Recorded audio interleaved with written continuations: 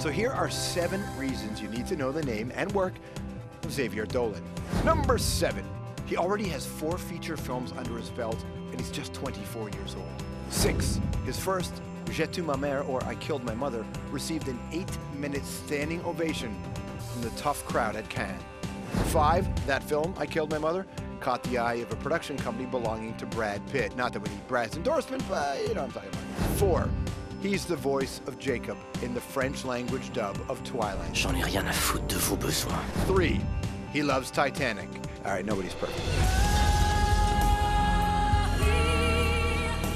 Number 2, on Twitter, he's a bit of a street fighter, not afraid to give it back to critics.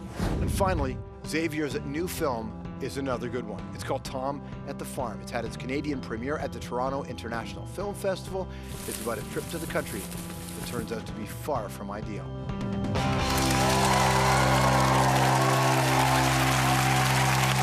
one of my favorite guys to talk to. Please welcome back to the program, Xavier Dolan!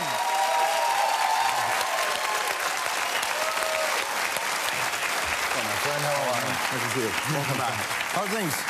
Good. Yeah? Good. Enjoying this. Yeah, no kidding, man. Festivals, travel, planning, Does it ever be, can it be too much? It's starting to be a little too much, which is why I'm going back to Montreal, back to prep for another movie. We've talked about how so much of what you've done revolves around the concept of impossible love. Yeah. This one revolves around the death of a man, and his partner shows up, and the mother doesn't know that her son was gay. It's hard to tell almost who's got the impossible love in this one, because I think a lot of people have it in this one. Yeah, it's not really what I wanted to go for. Like, for me, it was really a rupture. I thought the first 3 are really about, you know, even the first one, I Killed My Mother, it was, you know, impossible love between mother and son. But this one, for me, is more movie on intolerance and violence. What's your relationship with violence? Did you grow up around it? Yeah, you know, I was a violent kid. I was sort of a bully. But then, you know, other kids grew up. I didn't. That's it for that. So were you working through some of that? The idea of bullying and that? Well, there's obviously an opportunity to express the violence within yourself. That's within your, you know, there were some scenes that were liberating in terms of, but I was actually getting beaten up. I'm not the one who's beating him up. Penance. Which is weird, I guess. Maybe it's penance yourself into for that, you. Yeah, redemption. You're also the star, too. That's the other thing, or one of the stars in this, right? Yeah. So cutting through yourself and making yourself go through that, easy? I love it. What do you love about it? Imagining how it feels. Imagine, you know, putting yourself into, projecting yourself in that situation is fun for an actor. Were you bullied when you were a kid as well? Like, after you did the bullying, were you? I was both. Yeah? Bullied and bully. Usually works that way, though, doesn't it? It works in, you know, you get out of, when my mom sent me off to boarding school in high school, because I was in boarding school, yeah, that's how you call it, right? Yeah, yeah. Yeah, when I was in elementary school, and then again in high school. Let's put that picture up. There it is, circled out. That's what you're talking about? Look at that. Good job, well played. Congratulations. I didn't know you were gonna go there. I just, you know, had it as a standby. Although, ironically, you wanted to shoot a movie there, and they wouldn't let you shoot a movie there, right? Is that true? It is, because of the, you know, homosexual stuff. That's why? Yeah, that's why. And there was a scene where I was beaten up for that reason in the movie. How interesting. Schools.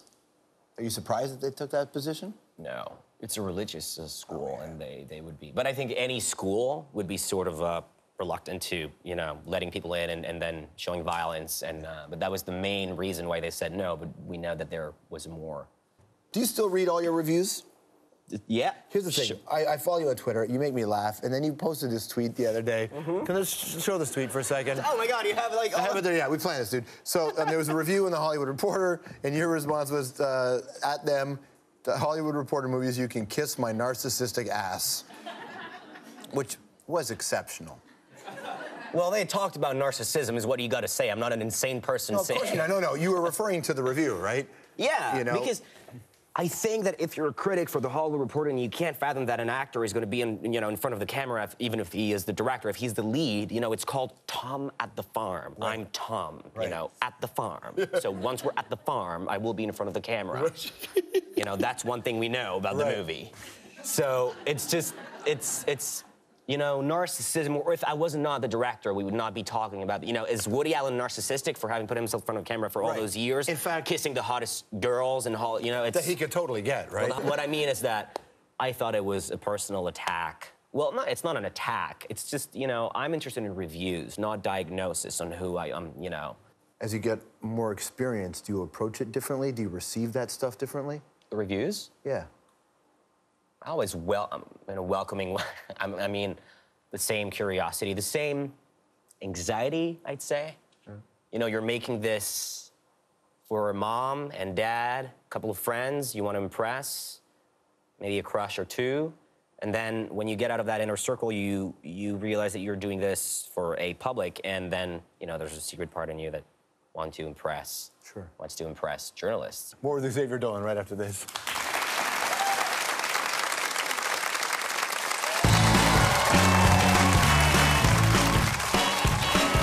Everyone has their own secret garden, happy place, or at least I hope you do. Mine may or may not be in sort of infused with a lot of Montreal Canadiens memorabilia and perhaps the memories of the taste of cheese. We'll find out what that space is for Xavier next. Serenity Now.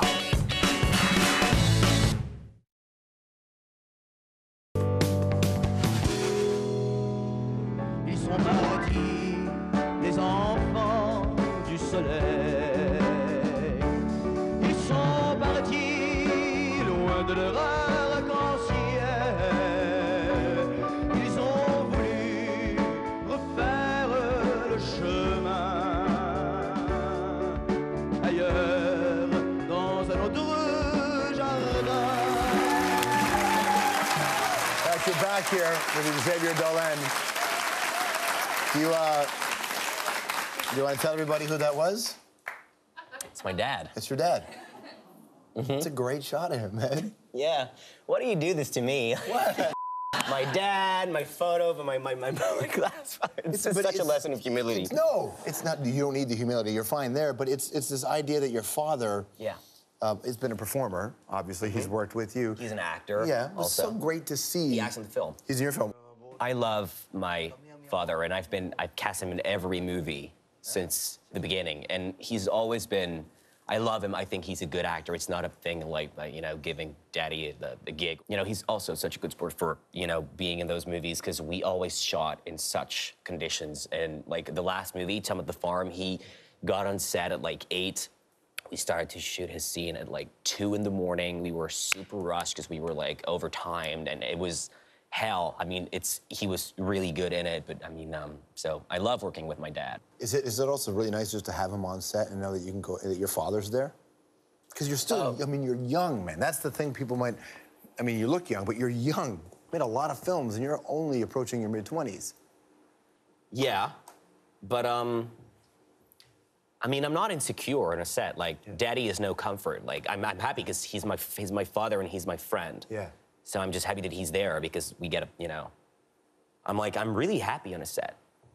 Like, a set is what I'm waiting for in my life. When I'm not on a set, I'm waiting. Okay, so the Zen Buddhists would suggest that at some point that's not going to work for you. At some point you have to find your still quietness. Can you find it elsewhere? Well, people are asking me, when are you going to take a break? When are you taking any vacation? Why are you going on a nice little holiday? And I'm like, I don't need to be taking a vacation from a life like that. It's a lot of work, sure, and sometimes I'm tired, but, it's a constant stream of, I mean, it's, working with actors, shopping for costumes, rehearsals, shooting, it's all so inspiring, and I'm so, I don't want to say lucky because I've worked hard for this, but yeah, still, ultimately, I'm lucky to be doing that job. It's not even a job; it's a form of art. It's so, it's the best job in the world. Anthropology, something you're too scared to try. Jumping from those planes, like in Yeah, parachuting. Yeah, never. I'm not into that Too either. scared. If you I'll were die. Yeah, of course, because sometimes that stuff doesn't You open. die doing these things, and then you're dead. Right, and then what's the point, right? Yeah, it's a crazy thing. What's one film that you would give an 8-minute standing ovation to? The Piano. Feels good, doesn't it, that film? Yeah, it's great. It's a perfect movie. It does exactly what it's supposed to be doing, and it's just so romantic and poetic and good. And anybody who hates that movie is abnormal. So describe winning the International Films Critic Choice Award in Venice, but describe it using only your face.